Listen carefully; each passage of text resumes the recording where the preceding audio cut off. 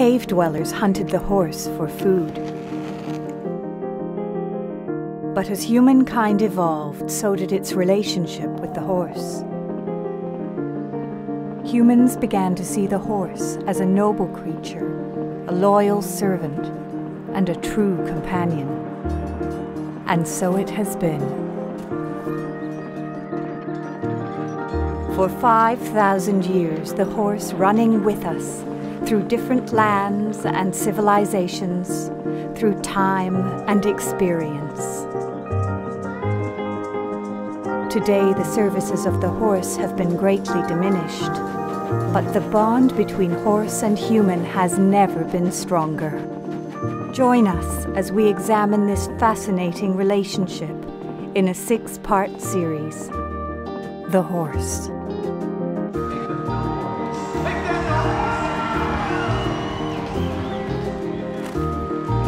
Up and over that final jump, and there's our new class leading time.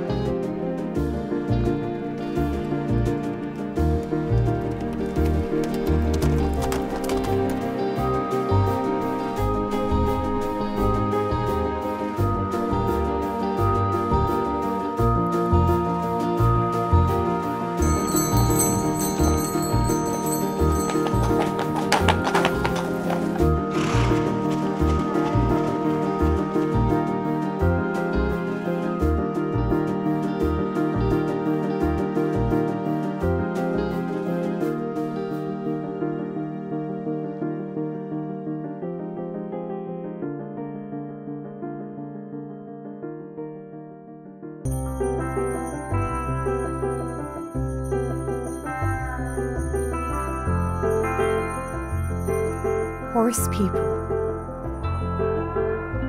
Riders, breeders, doctors, and just plain uncomplicated, unapologetic horse lovers. For some people, horses are a profession or a business. For others, a hobby. And for untold numbers of people, horses are simply a fascination they cannot resist. Since I can remember, I've been getting on horses. I think the first time I had diapers on. I do all things Clydesdale. Basically speaking, somebody asks me, I usually say yes. If you've got a good horse, well trained, I can't say enough about the horse, the different things it can do. People like to ride horses because they can overcome the limits that being human puts on them. Join us as we meet some special people. Special because of their unique, passionate and undeniable connection to the animal we call the horse.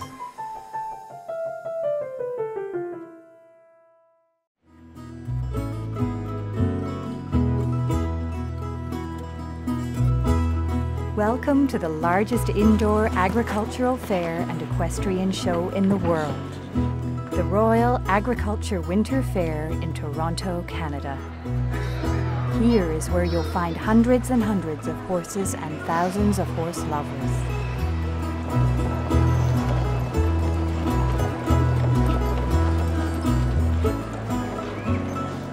This is the place to be surrounded by the sights, sounds, and boundless energy of the world of horses. Horse people everywhere. Terry Elder is one. He's a professional. He breeds horses. And you can tell he's right in his element today. The gypsy horse was bred by the Romany people of the UK, for Scotland, England, Ireland. They were bred to pull their wagons. They were travelers. They never stayed in one place. So they bred a horse that was fairly strong in stature and also colorful and quiet, the three things that they needed. So ended up with a horse with lots of mane and tail and feather to be flashy when it was going down the road as they were pulling their home, and also was strong enough to pull a big home if there was lots of children, and also had to be quiet at night because they pulled over, they'd have a campfire, maybe have a few beers, and a lot of times the children ended up looking after the horses, so they didn't want a big horse that was wild in any way, so it had to be quiet. Terry raises an interesting topic. The Romany are actually a horse people. In other words, horses were, and still are in some places, so central to the Romany culture that it earns them the name horse people. But Terry's not here for a history lesson. He's got a horse he wants people to know about. A lot of times we get people never seen one before and want to learn a lot about them. So it's important for us as breeders, because we're obviously trying to sell youngsters and breed as many as we can. So to do that, we have to do a good job of exposing them to the public, telling them the good qualities they have, why they would like to own a horse, and why particularly they like to own this breed. So how did Terry get to be a horse person? My grandpa had a farm and he had a couple work horses, and I spent the summer with my grandpa and worked with him, and it was just a seed that was in there. And then later in life, we sold our business a couple years ago, and then it was a passion to do something and strive to do it as best as I could. A big horse event like this one is just what Terry needs to apply the professional guidelines he works by. I think a good breeder, whatever breed you're in, is to find the best quality of horse that represents the breed, whatever they may be, whether it's size, bone size, shoulder. Stay true to that. Don't breed to what you would like, especially with a stallion, because you may breed them to many different mares. Try to get the best you can. As a professional breeder, you'd think Terry would be too thick-skinned about his work to become attached to any one horse. After all, a sale is a sale. But he's not immune to the regret he feels when the time comes to let a good horse go. In breeding, it's a little harder because you know you're ultimately selling them, so in the back of your mind you realize that they will go. There's some horses, Tom-Tom's similar to that, where he's just a quiet fellow, easy to be around, easy to work with. It is harder. It would be harder to let him go no matter what they offer you for him. There's a point where you love him around, he's a part of your life really, and that's the way it is. And some others you don't mind getting rid of, they're just not like that, eh? So you do get attached. You work with them every day, you're up in the barn at 5 o'clock every morning, you go in from the barn at night, at dark, so you wouldn't do that unless you enjoy doing it, really. Needless to say, Terry's not the only one doing business at the horse show. It's a real opportunity to connect and catch up on the latest horse news. We get together and talk about something I may not know, something they may not know, and just pick up tidbits and just how generally it's going in the horse world, and that's a great social thing for us.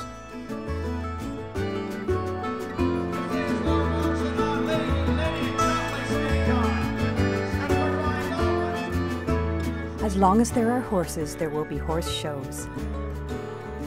This one takes us to Nova Scotia and the Maritime Fall Fair, where horse lovers turn out in droves to soak up everything that looks or smells like a horse. Nothing like the aroma of a horse-worn barn to stir up that youthful sense of excitement and vitality.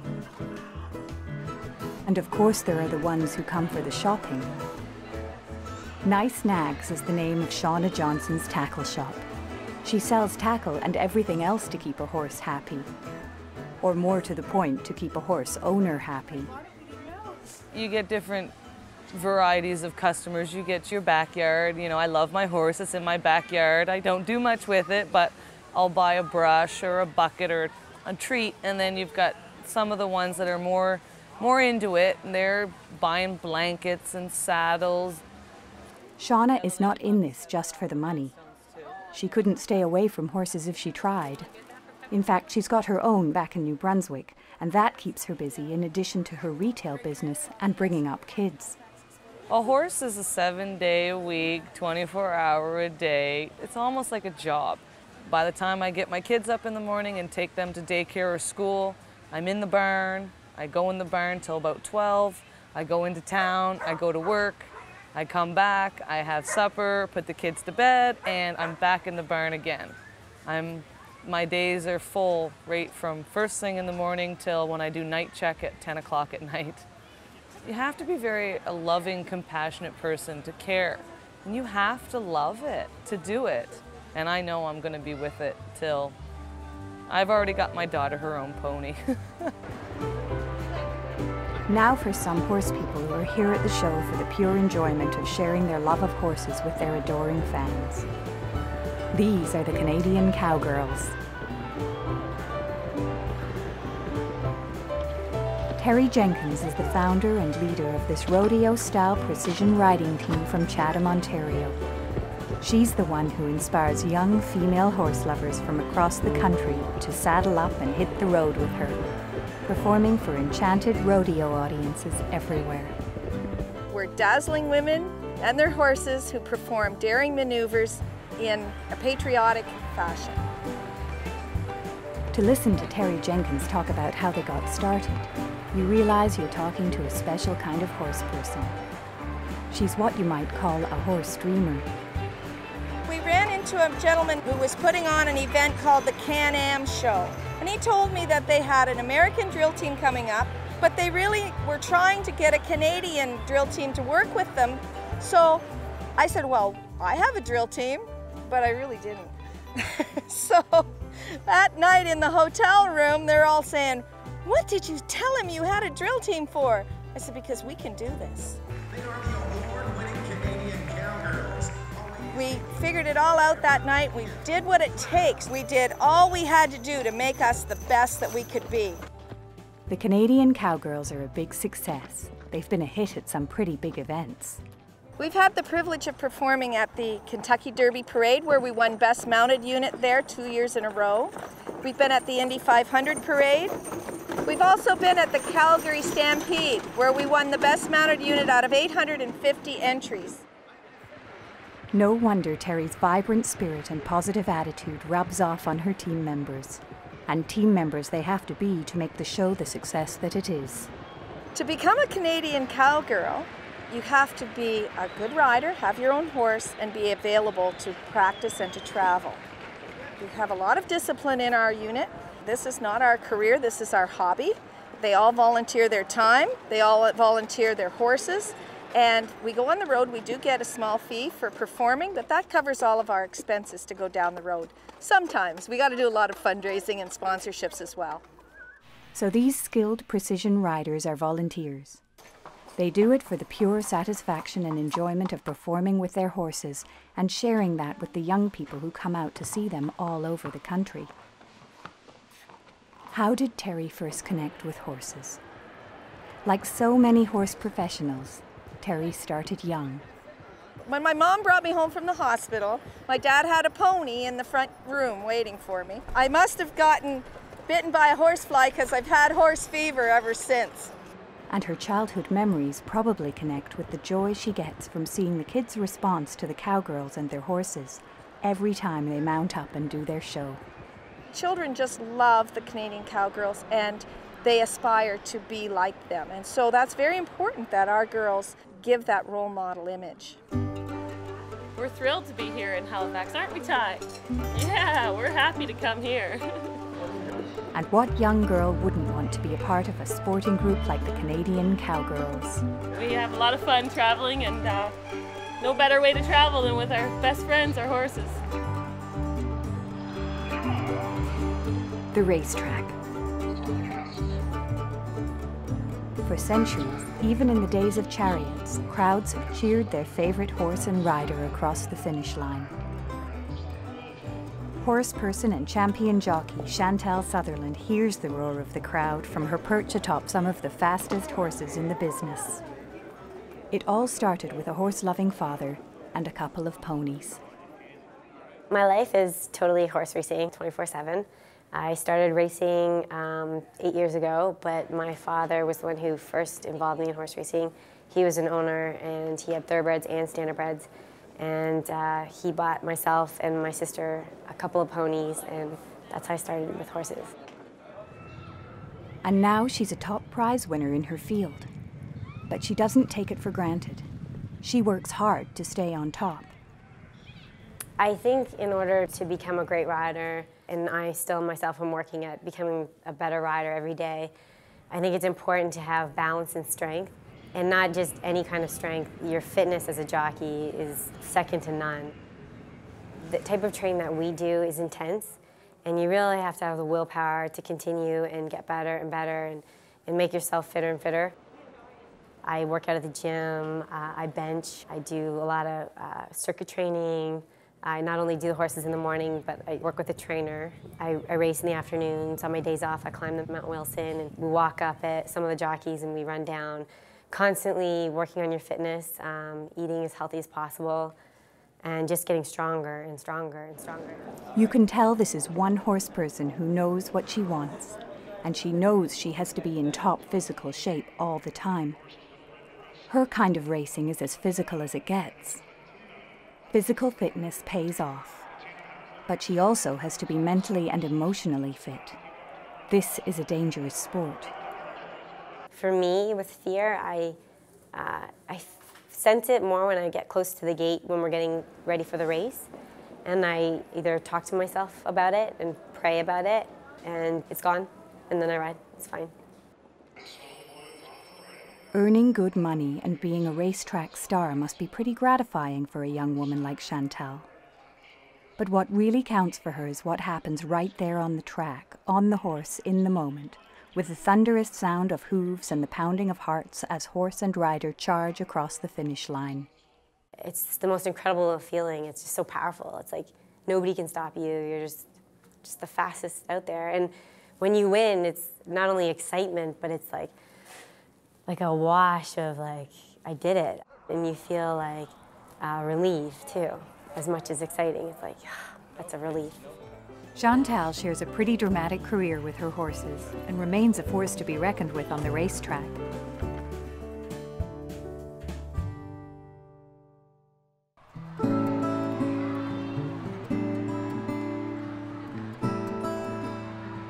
Back at the Maritime Fall Fair, we meet another horse person whose work is perhaps not high action, but still totally satisfying and, of course, full of horses.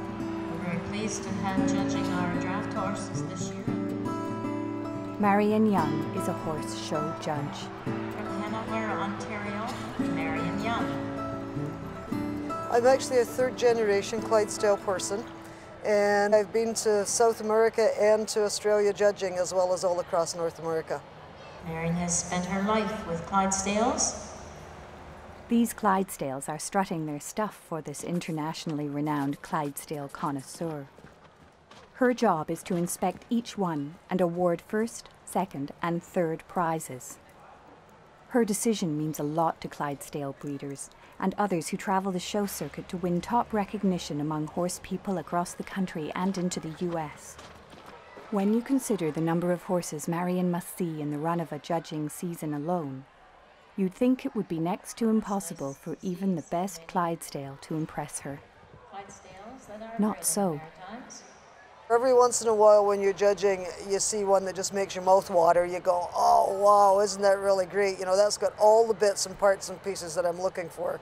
But most of them have flaws of some sort, and it's a case of prioritizing your decisions as to, is this flaw less important than that flaw? Because they all have flaws. And she has her own farm in Ontario, and its stables are not exactly empty.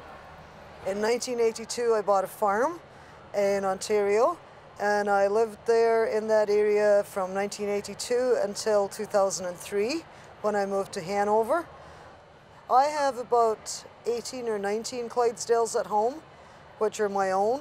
I breed them, and I also raise and train young ones and sell them. I also show prep horses for other people and for sales. Like if you are in a situation where you've got some horses to get ready for sale or a show and don't have the time or help to get it done, you can send them to my place and I'll do that for you. Or if you're in the situation where you have mares to foal and don't have the experience or the time or whatever, I'll do that for you. I do all things Clydesdale. Marion's enthusiastic but sensible approach to judging Clydesdale horses has won her respect among horse owners across North America and beyond. They're able to stay in touch with her through another project of hers, the Clydesdale Speculator, a publication she began in 2003. I also try to cover a little bit of non-Clydesdale stuff. I have gained quite a number of subscribers that are not Clydesdale people. They could be Belgian people, Percheron people. I even have some standardbred racehorse people that subscribe. It seems editing a horse publication, you get a good idea of how much horse lovers like to keep informed and in touch, regardless of their breed of horse. Marion's publication is only one of hundreds of periodicals ranging from homemade newsletters to high-priced glossy magazines, all aimed at horse lovers in Canada, the US, and the world. The number of readers worldwide is staggering and includes everybody from admiring teenage girls to dyed-in-the-wool horse professionals. Just another reminder of the huge numbers of human beings regularly keeping informed and entertained by horse information and horse images. And that's only the tip of the iceberg. The internet hosts hundreds of thousands of horse sites connecting millions of horse lovers all over the planet.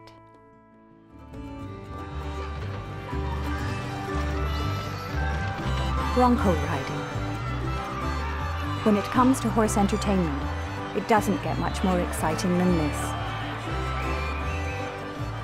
Horse people everywhere. Riders, handlers, and wide-eyed spectators. And behind the scenes, other people like Sylvain Bourgeois. He's a businessman. He makes all this happen, organizing events all over the world and even developing and training horses for this and other rodeos. Horses are second nature to Sylvain. My dad always had horses, and since I can remember, I've been getting on horses. Like, I think the first time I had diapers on. So horses, yes. But how does a boy from Quebec end up making his living at the rodeo? My dad barrel raced for a living. Now he's retired, but that's mostly what we did until I was like 15. Then I had my first taste of rodeo. I saw my first rodeo and I fell in love with it. And then from that day, that's all I've been doing, rodeoing.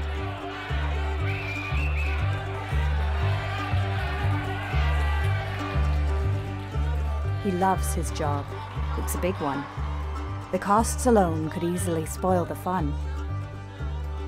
It costs a lot of money, a lot of money. By the time we figure a bucking horse is ready to go on the road to bigger rodeos, we've got at least like $7,000 invest in them.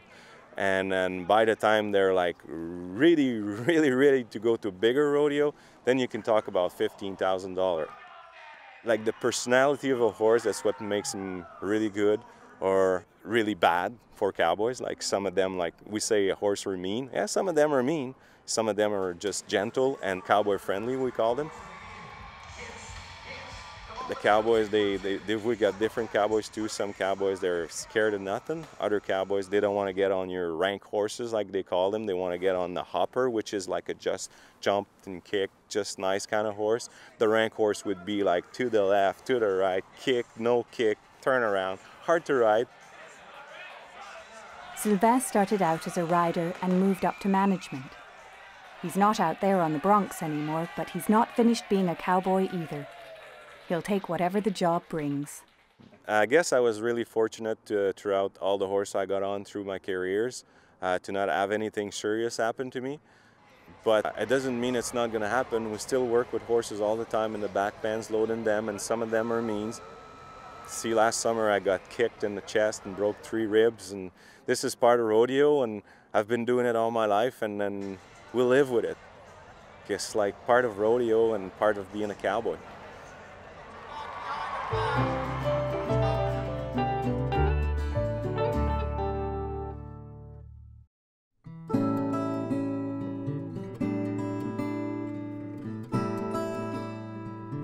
Far away from rodeos and horse shows, a centuries-old family potato patch in Newfoundland still gets harvested every summer.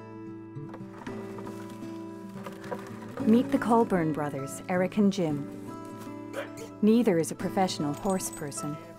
They just do their bit to pay homage to the tradition of the family working horse in the place where they grew up. This potato plot goes back to the 18th century. My great-grandfather, he used it, my grandfather, my father, and now us. They know they don't really need a horse anymore for such a modest harvest of potatoes. But doing it this way, the horse makes a special link with their past. We're basically using the horse the same way we did that our fathers and grandfather used. Up until this past, I suppose, probably 10 years, we hauled a lot of our firewood with the horse. I know we've traveled 5-6 miles in the country just to haul wood. If you wanted to go out to the town to pick up supplies, groceries, whatever, you'd tackle up the horse and that was your transportation. It was a part of almost everyday activity. Like any family in this area, when Jim and Eric were boys, there was a family horse, a Newfoundland pony. We had one named Queen, yeah. It was a little mare. It was a great little workhorse. Great for pulling wood. I was probably 6-7 years old. Every day my father would harness it up to the cart and I used to love to go for a ride.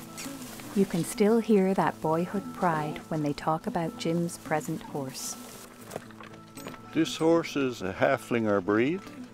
I bought it about 3 years ago. It's 6 years old. It's well trained. It's great for ploughing. I have great respect for the horse in that, you know, the amount of work that it can do. And if you've got a good horse, well trained, I can't say enough about the horse, the different things it can do. And like I say, if you got a good one, it's a real plus. She's a great horse, and it gets me out of the house too. Eh? So it's a great hobby. We always had horses, and I think I always will.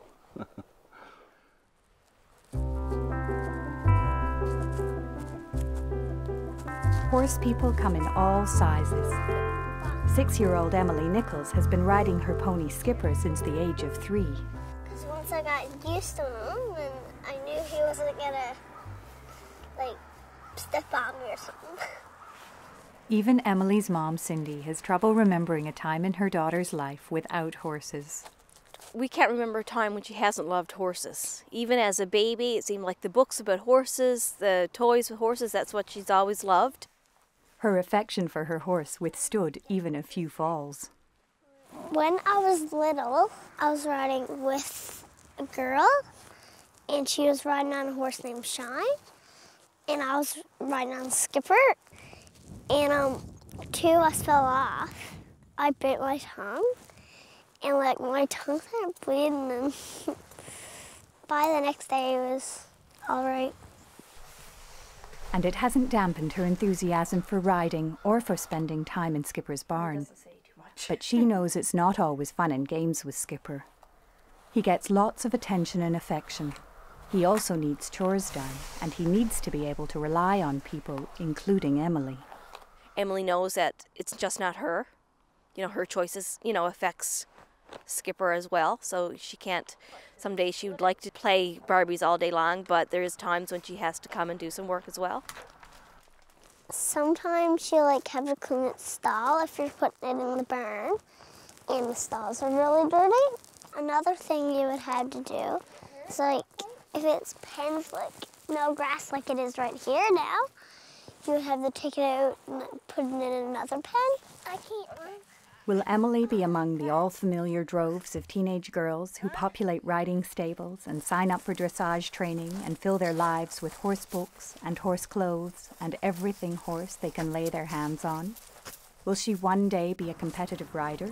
Maybe take it on full-time? Or maybe in a few years she'll lose interest and just drop it all? Her mother ponders the question. I'm just glad that she has the pony right now that she can have a friendship with and ride as she wants and have fun with. She's only 6. She has her teenage years to go through that yet, and a lot of girls at 13 and 14 aren't so interested in their horses anymore, so we'll see.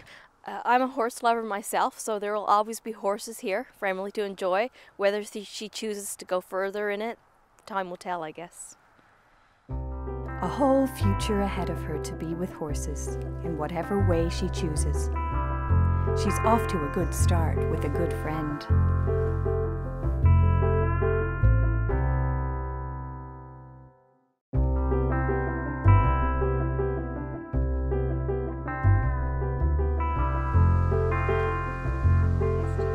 Meet 2 friends who have made a lifelong bond with each other through their work with horses.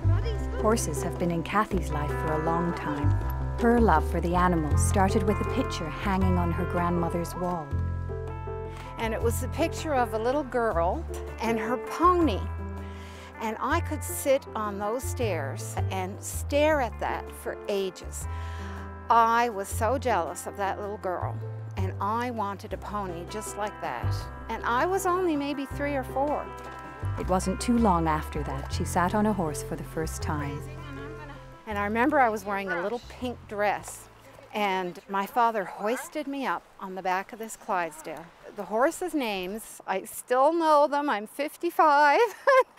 And at 5 years of age, I remember there were Barney and Bessie and Rosie and Ross, a team of 4 beautiful big Clydesdales. And once I got up there, boy, you couldn't get me down. My father had an awful time to get me off that horse. The feeling of the warmth of their body on my legs, the fact that they were such gentle giants. I just knew that I had a passion for these animals and that I was going to devote a lot of time and energy to getting my own horse. Over the years, Kathy has done a lot for horses. She's taken in a number of neglected horses, put a roof over their head, nursed them back to health, then found good homes for them. But something was missing. Kathy wanted a horse to call her own. One that she could not only ride, but one that would also become her companion. My vet said to me, Kathy, you're always picking up strays. Why don't you get yourself a really good riding horse that hasn't been abused? And that's how I found Destry. And she's half Clydesdale. I saw her father, beautiful big black Clyde from PEI. And her mother was part Newfoundland pony and part Morgan. And, well, this was 22 years ago. And I knew that I would want a horse that I could still ride in my 50s. You're going to have a big, thick winter coat this year, my dear. Kathy puts no limitations on her affection and admiration for her horse. What horses do for me, they do for a lot of people. There are people who just get on their horse and take off in the woods and ride hard and come home and throw them out in the field. But you'll find, especially a lot of women in this barn and other barns, even when they're not riding, they just want to be with their horse, like I am today. Horses are very spiritual creatures, and they can sense your moods. Destry, being a mare, when she goes in heat sometimes, she has her little moods. But we have a bond that nobody else has. The love she gives me is unconditional, and the fun I have with her, it's a little piece of heaven. And I can honestly tell you that if illness or something like that prevents me from coming here for a week or so, I start getting this knot in my stomach.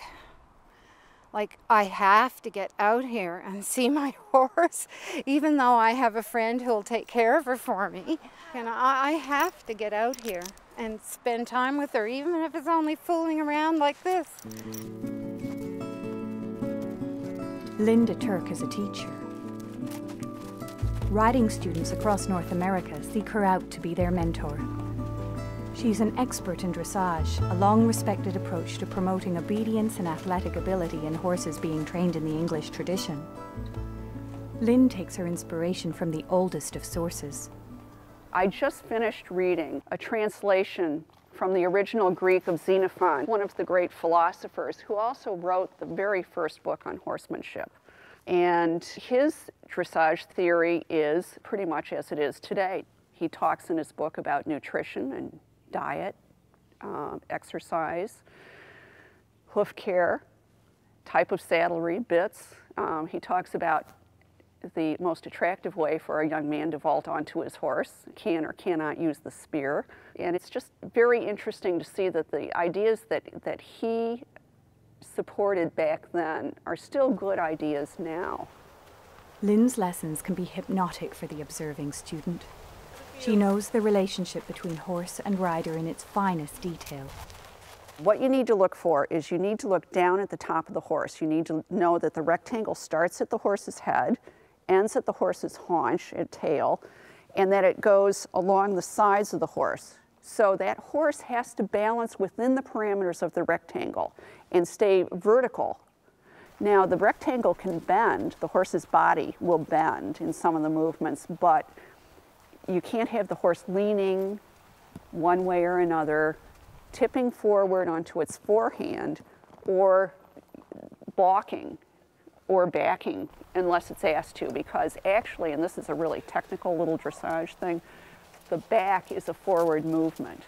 You ride the horse forward to the bit, and then the horse backs from the bit. So it's a forward movement. But all of that is within the parameters of that rectangle. Although she speaks with the precision of an experienced rider and teacher, her introduction to dressage was bathed in fantasy and romance when she was just 14. I saw the Spanish riding school on their first world tour. Jacqueline and Kennedy Onassis brought them to the United States for the first time. And I was a hunt seat rider, and I saw those Lipizzaner stallions and those riders, and I said, I'm going to do that. If I don't do anything else with my life, I'm going to do that. So I've spent years and years and years learning dressage. And after all that time, it's still not all discipline and control between Lynn and her horse. Lynn and Zoe have a personal relationship built on affection and understanding. She's a very sweet horse. She's exactly like she was when she was born, which was practically a lap puppy.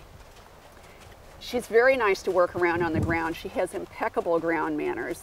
The only time she has ever really misbehaved was last winter when the snow was sliding off the roof, and then I got dumped a couple times, but it was a fright situation. She's a little bit stubborn. Her mom is real stubborn. So every once in a while she will decide that her priorities are more important than ours during a riding session. You get a mix, but usually, you know, she's a very sweet horse. And she drinks coffee. I try not to give her too much coffee. I give her a couple little handfuls. She likes it black. For some people, horses are their work. For others, horses are just a part of who they are. For Megan Woodland, it's a chosen lifestyle.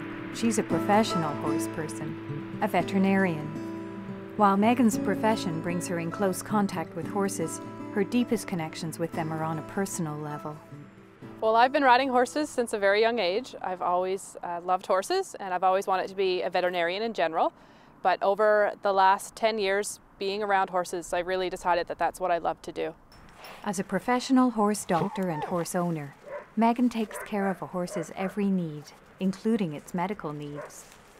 I think it's more being close to horses, being around horses. I think the science part of it is not that much different from other species necessarily, but I like the contact with horses and horse owners.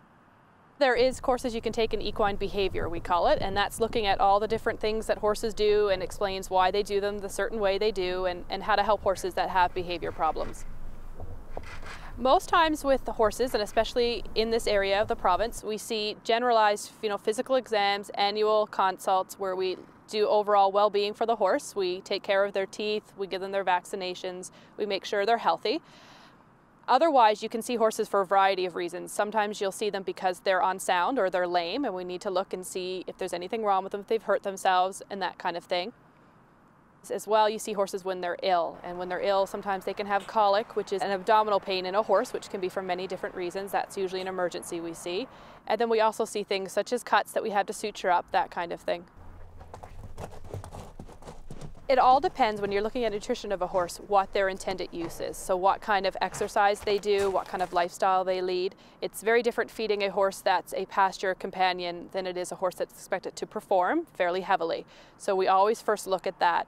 And then mainly the number one thing that we recommend is a good quality roughage. So to have good top quality hay or good quality pasture grass for them to graze on. And then after that, depending on their exercise use, we look at supplementing them with grains.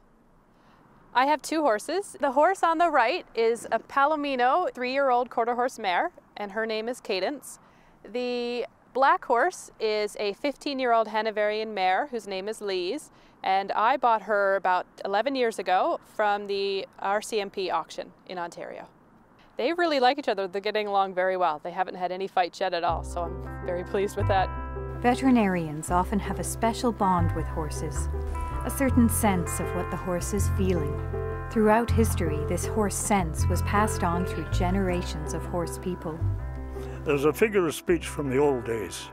So-and-so had plenty of horse knowledge and horse sense. I don't know that that figure of speech is in use anymore. Unfortunately, there aren't many people around now who have a lot of horse knowledge. Dr. Fraser is a person knowledgeable in what is known as horse sense. He has written many widely regarded books on horses and horse people. One such book, Founding Horses, highlights an oath horse people were required to take in order to be inducted into the Horse Society of Scotland. I, of my own free will and accord, solemnly vow and swear before God and all these witnesses that I will heal, conceal, and never reveal any part of the true horsemanship which I am about to receive at this time. That is the oath used for the induction of a new member to the horsemen's fraternity in Scotland. Furthermore, I vow and swear that I will never give it nor see it given to a tradesman of any kind except a blacksmith or a veterinary surgeon or a horse soldier. Those who worked with horses on farms weren't recognized as being in a trade, but they formed a fraternity, you might say a union. And this was the induction, a secret word, secret oath. Furthermore, I will never give it nor see it given to a fool, nor a madman, nor to my father, nor mother, sister, nor brother, nor any womankind. The oath proclaimed special powers over horses, similar to what people nowadays call a horse whisperer. By doing so, they had a unity together and gave themselves information and advice, because it was really a very exacting trade, working with horses, being ploughmen and so on.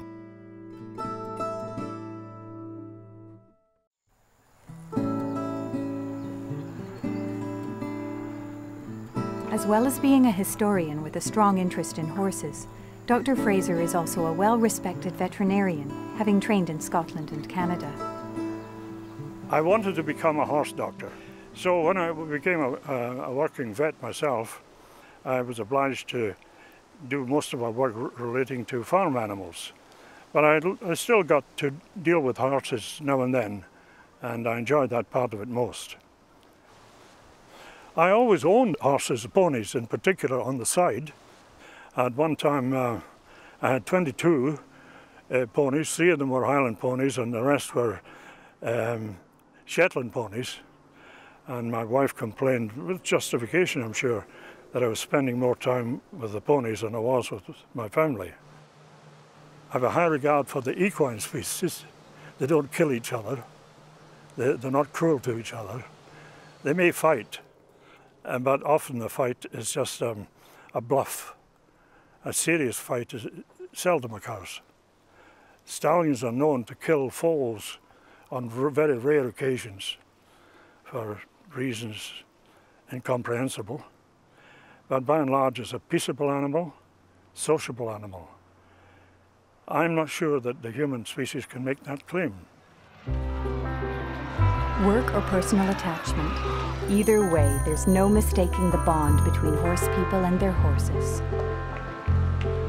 People like to ride horses because they can overcome the limits that being human puts on them. They're limited in their activity, and horses allow them a greater freedom of movement, and it can be very spiritual. We have a bond that nobody else has. I've been involved with horses since I'm a kid, and this is part of my life, and I've visited most of the world doing it. We're really happy with what we're doing. We always had horses, and I think I always will.